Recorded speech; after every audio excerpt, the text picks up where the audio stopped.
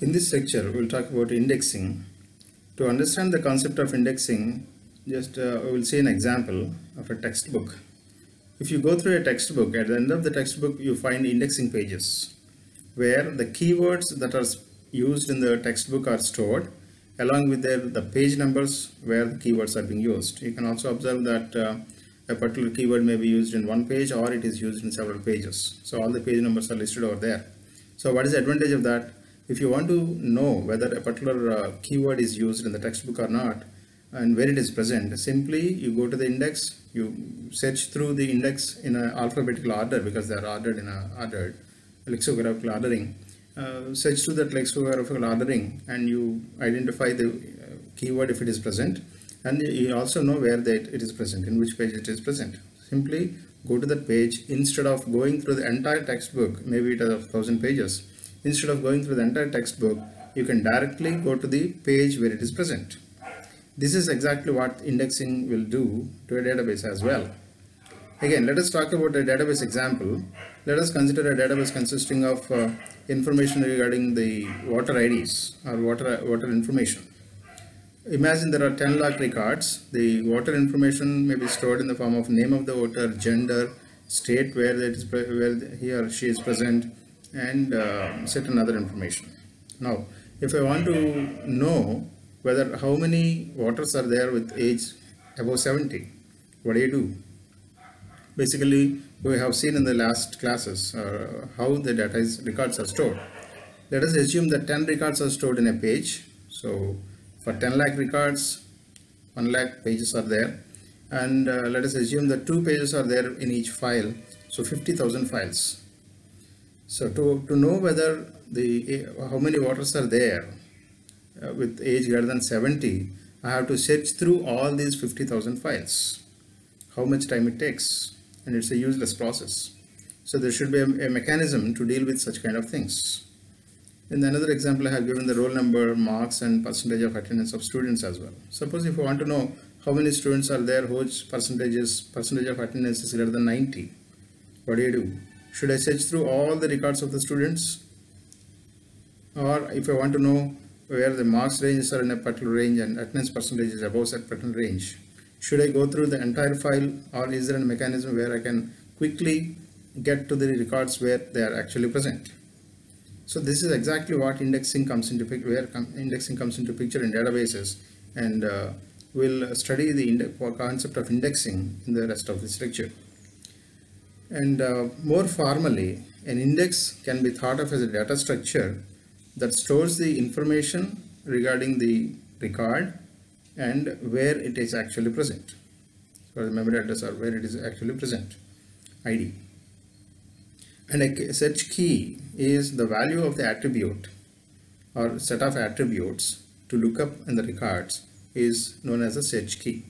Sometimes the index can be stored in the form of a key together with the record ID or key together with record ID list, just as in the example of the textbook where the keyword along with the number of pages. So here also key along with the record IDs can also be, list of record IDs can also be stored.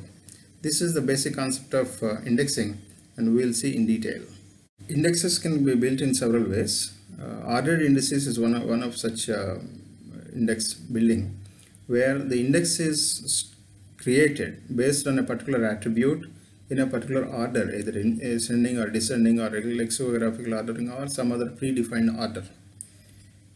Because the records that are inserted into the database may be in any order, because they may be inserted by the common public or sometimes through some other web form where we don't have any restriction on the order in which they are inserted. But once they are inserted, we need to have a processing where we need to store the information in a particular order. For example, if I take marks of the students, and it is better to store the marks, index on marks, in a descending order or ascending order for that matter. Similarly, if I want to store the information of age, again the index may be created on the date of birth in an ascending order with respect to time.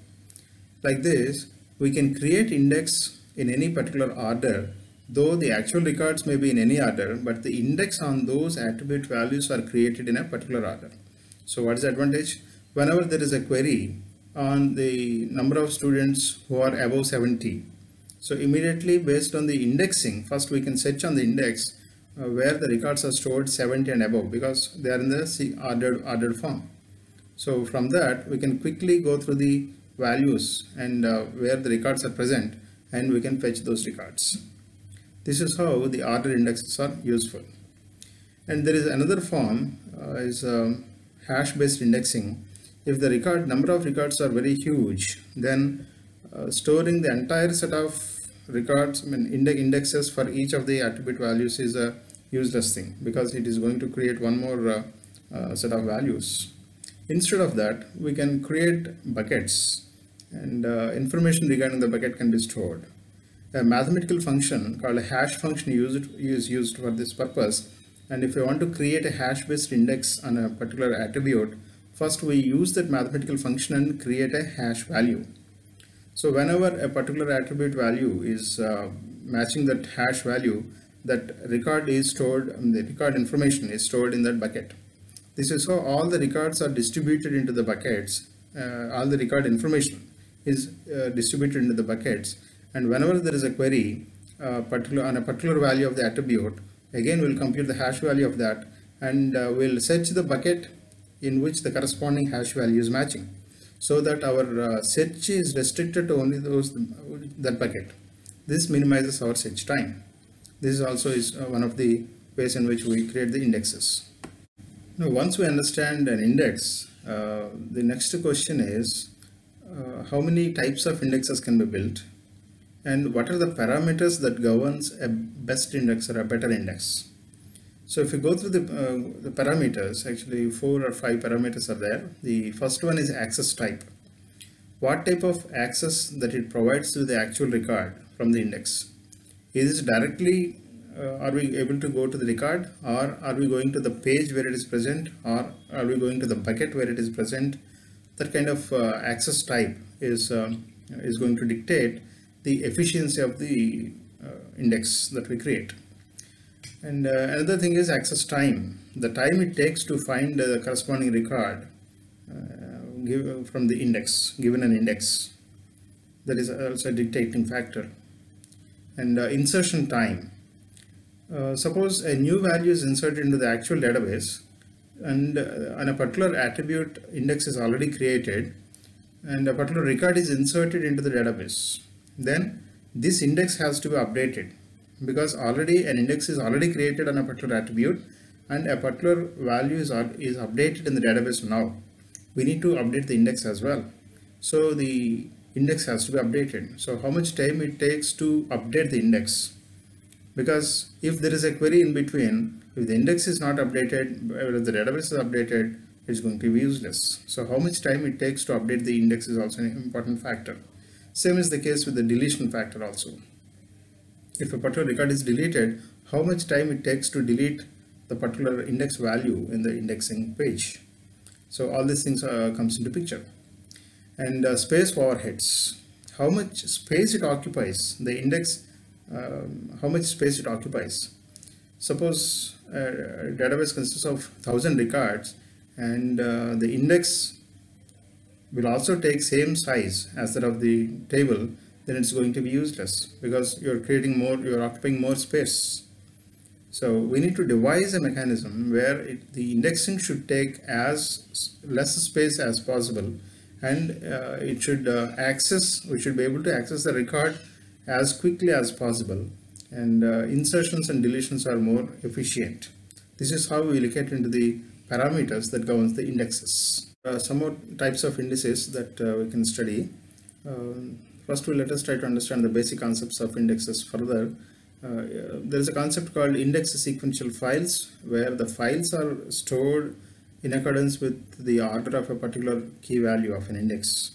Then the set of files are called index sequential files.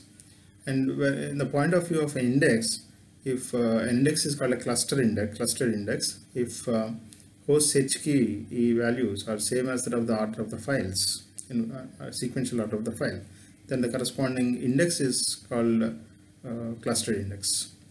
And dense in the index, an index entry appears for every record value, for every search key value. That is, records appear for every search key value in the index.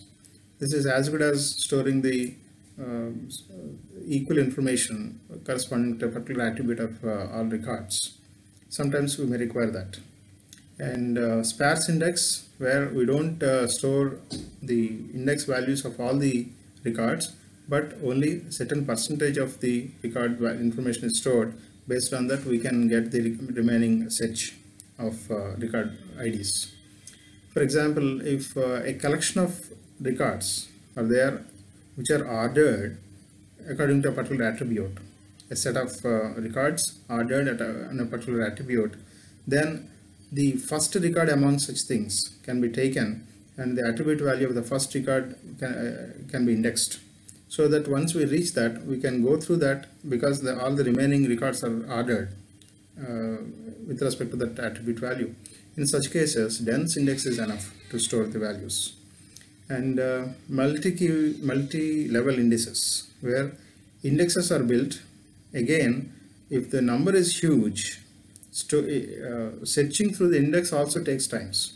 So indexes over indexes can be built. So second level index can be built. They are called multi-level indexes.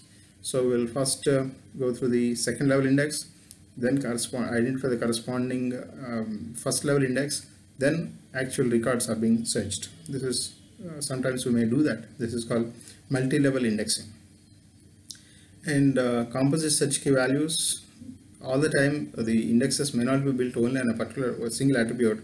Sometimes we may build index on a set of attributes put together. That is called a search key, composite search key. So these are all variants of indexes that we can build.